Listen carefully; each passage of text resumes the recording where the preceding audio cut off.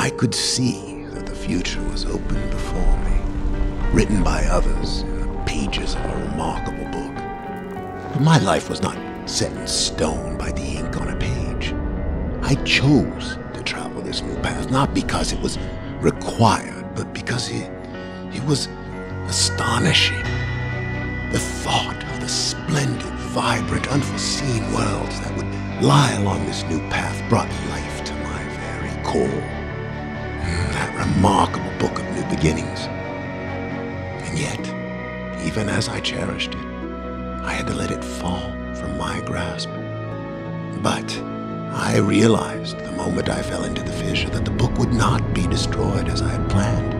It continued falling into that starry expanse of which I had only a fleeting glimpse.